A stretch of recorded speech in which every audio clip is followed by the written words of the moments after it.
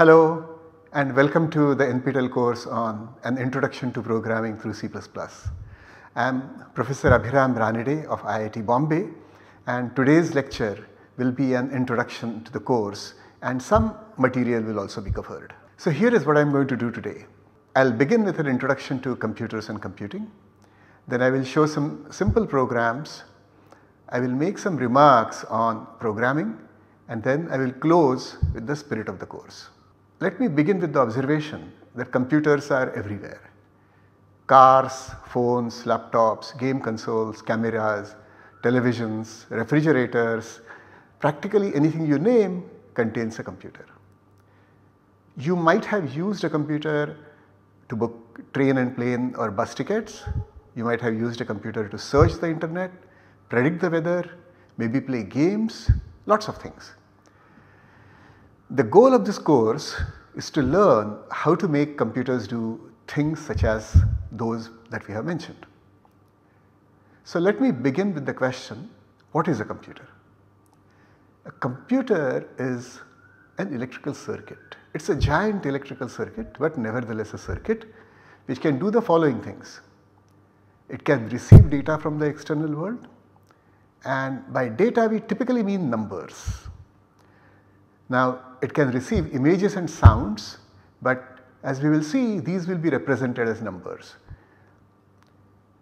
A computer can perform calculations on the data that it receives, and it can send the results back to the rest of the world.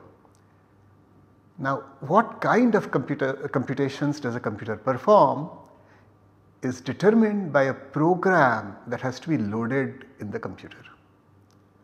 Well, what is a program? A program really is a precise description of the calculations we want the computer to perform. By feeding different programs to a computer, you can make it do different calculations.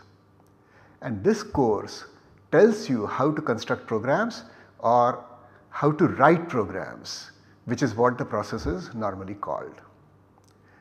Programs are written in a special notation called a programming language. In this course, we are going to learn the C++ programming language. This was designed by Bjarne Stroustrup in the 1980s, and it evolved out of the then existing and still existing C programming language. C++ is a very powerful and somewhat complex language. We are not going to be studying all of it. We will study a subset of it which is still going to be much more convenient and in fact safer to use than C. And we will lay the foundations of learning advanced features for later courses. In this course, in the initial weeks, the programming environment will be C++ augmented with Simple CPP, where Simple CPP is a C++ library developed in IIT Bombay. Simple CPP provides facilities which are convenient for learners. For example, it allows you to do graphics, it allows you to draw pictures. This is certainly going to be more fun, and probably learners or beginners will appreciate it. Then it provides an easy to understand statement called the repeat statement, and we will see that today itself. It will also provide a main program keyword, which also we will see today. Simple CPP can be downloaded from this URL shown here, www.cac.iitb.ac.in/ranade/simplecpp. It is available on Linux and Mac OS as a library or as an IDE for Windows and Linux. Later weeks of the course we will just use C++. We may not use the features of Simple CPP, but on the other hand, if we want to do graphics, the features of Simple CPP will definitely come in handy. We are going to be using the following textbook. The title is An Introduction to Programming Through C++, written by me, published by McGraw-Hill Education in 2014. Here is the web page for the book, www.cac.iitb.ac.in/ranade/book.html. It is available in physical and online bookstores, and it is integrated with the use of Simple CPP. Today's lecture is based on chapter 1 of the book, and you are recommended to read that chapter. This course does not have many prerequisites. Well, you do need to know the science and math of standard 11th and 12th, because we will be using examples from that science and math. No knowledge of computers is expected. You will learn all of that in this course. In addition to lectures, we will have instructions and maybe even videos talking about use of computers. And more than anything, you need enthusiasm. You should want to do things with computers, you should want to have fun with computers. That is really most important. Okay, so let us get on with the main business. We are going to write some very simple C++ programs. These programs are going to draw pictures on the screen, and they will use a so-called turtle simulator which is contained in Simple CPP. The turtle simulator is based on Logo, which is a language invented for teaching programming to children by Seymour Papert and others in the late 1960s. It is pretty old, but you will see it is a lot of fun, and later on in the course you will realize that it is really an interesting and a useful set of tools. The point of Logo programming and the turtle simulator is to drive a turtle on the screen. So you will see a small triangle typically on the screen, and you are going to drive it, and the way you are going to drive it is you are going to write a C++ program. The C++ program will tell the turtle what to do. Now the turtle has a pen, so as it moves it will draw. So that is how you will be able to make interesting drawings. Now you might think, are we learning this serious subject of programming, or are we learning drawing pictures, which seems to be too much fun? But you will soon see that if you master picture drawing, you will actually be mastering programming. Alright, so here is the first program. So I have shown it over here, I am going to explain it one statement at a time. So the first statement include Simple CPP in those funny looking brackets. Simply tells the computer, look, I am going to use the Simple CPP facilities. Then the main underscore program is a keyword which says that, look, what follows is the main program. So starting from the open brace all the way till the closed brace at the bottom of the page. Then the turtle sim command starts the turtle simulator. What this does is that it is going to create a window. It will have the turtle at the center facing right. Then you see the command forward 100. Well, in general this command is forward n, where n can be any number. So in this case the turtle is being commanded to move n pixels in the direction in which it is currently facing.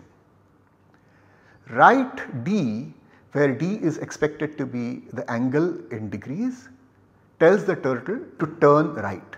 You can have a similar left command as well. And wait tells the turtle to do nothing for t seconds. So these t seconds, or in this case 5 seconds, are what you are given to admire the drawing that the turtle has drawn. Now let us see what drawing the turtle will actually do by looking at the program. So this will start the turtle simulator and it will create a window. Then the turtle will move forward by 100. So the turtle moves forward 100. So if the turtle is over here and facing in this direction, it will move forward by 100 steps. Then it will turn right 90 degrees. So then it will start facing in this direction. It will then move forward 100 pixels. It will again turn right 90. Then again move forward 100 steps. Then again turn right 90, and then again move forward 100 steps. So what has the turtle drawn as a result of this? It has drawn a square of side length 100 pixels, and after that the turtle is going to wait, and then the whole window will vanish and the program will come to a halt. Okay, so this is what the program is supposed to have done, and let us see now how do we run this program. So for that purpose we need to install Simple CPP on your computer. How do you do this? Well, you have to see the instructions at this web page. Then you have to type in the program into a file or the IDE, whatever you have downloaded, and let us say you call it square.cpp. Then you have to compile it. So compilation can happen by typing s++square.cpp if you installed a library on Unix. If you installed the code blocks IDE, then you simply have to press the compile button. Then you have to execute it. So on Unix you have to type /a.out, which is the result of that compilation process. So we will explain to you what compilation means in a little bit. But the result of the compilation process is a file called a.out and you just have to execute it. On code blocks you just need to use the run button. Okay, so now I am going to show you exactly how this happens, and I am going to use the Simple CPP library and I will compile the program for you. Okay, so here is the program that I showed you earlier. This program is slightly different. So you had seen that there was a wait 5 seconds at the end of that program, but here I have also put in these additional waits. So these waits 0.5, 0.5 are going to tell the turtle to wait for about half a second after each forward and right step. If I do not do that, then a computer works very fast. So the turtle will move very fast, and before you see it everything will be drawn and you will not really be able to see the movement in any nice way. So therefore we have put in these waits, these additional waits. So this has been typed into an editor and it is now in a file called square.cpp. The name of the file is appearing over here as far as the editor is concerned, but you might have it in your IDE. So let me now try to compile that file. So for this I am going to say s++ square.cpp. Okay, so this will compile the file and now I am going to execute it.